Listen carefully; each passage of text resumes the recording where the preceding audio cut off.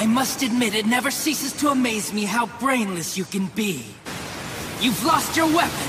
Why are you just standing there? Ichigo!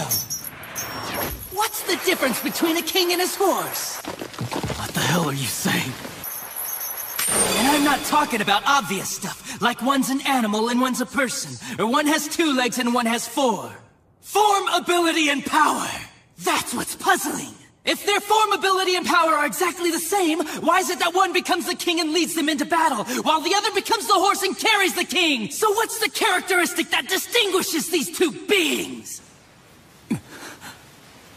There's only one answer. Instinct!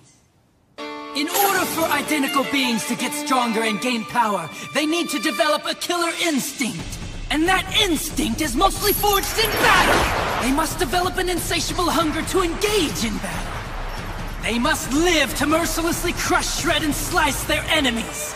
This thirst for power is not an unnatural desire.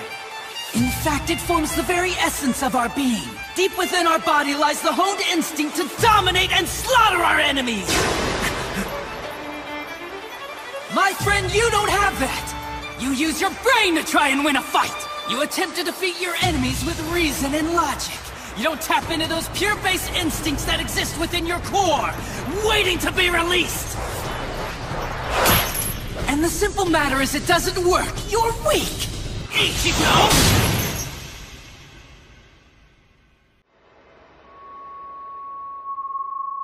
I won't put up with that. Am I clear?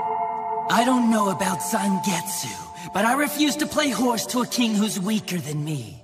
Someone whose uncertainty and hesitation will end up getting us both cut to pieces!